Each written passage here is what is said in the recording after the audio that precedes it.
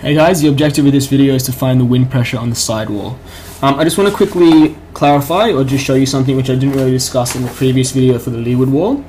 If you for some reason have a D on, so say you're not in this column here, this is for leeward wall, we said this D on B factor. I didn't really explain what that was, so I just want to show you what that is quickly now. If you flip back 2 pages to page 30, you'll see all diagrams that we saw before, and you'll see it'll label D and B. Okay, so for example, in this case here, the wind's hitting this windward wall.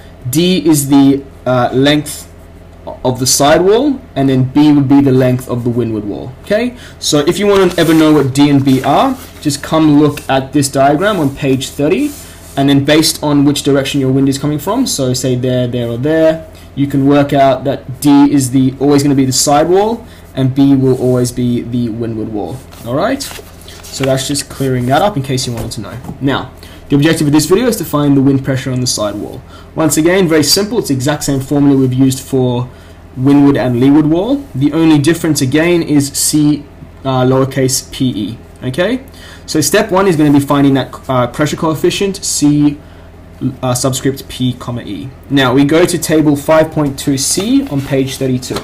So this is the table just below leeward wall. We have a table for sidewalls. Okay, so walls, external pressure coefficient CPE for rectangular enclosed buildings, sidewalls.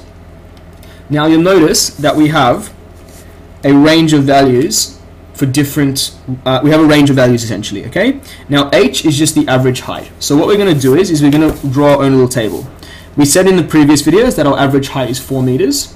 So what we're going to do is just sub in for H into that left hand side. Now if we look at our building in the original video, you can see that our building, so this was the windward wall, this is the leeward wall, so these are the side walls over here. So the length